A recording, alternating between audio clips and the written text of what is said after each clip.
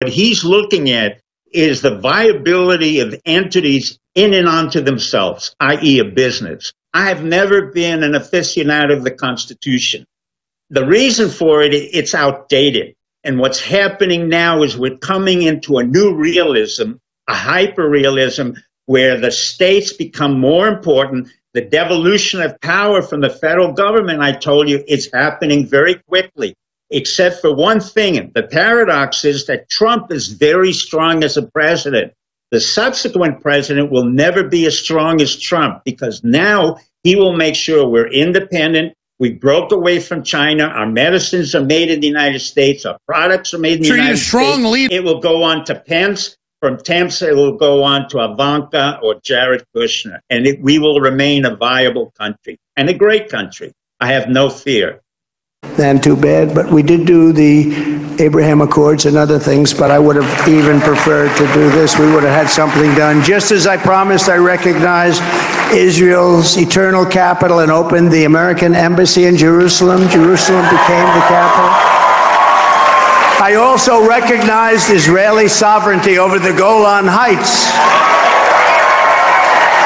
You know, Miriam and Sheldon would come into the White House probably almost more than anybody outside of people that work there.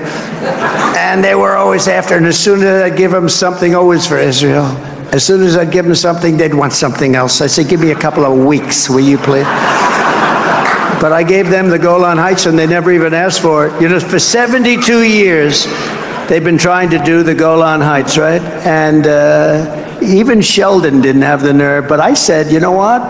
I said to David Friedman, give me a quick lesson, like 5 minutes or less on the Golan Heights. And he did. And I said, let's do it. We got it done in about 15 minutes, right?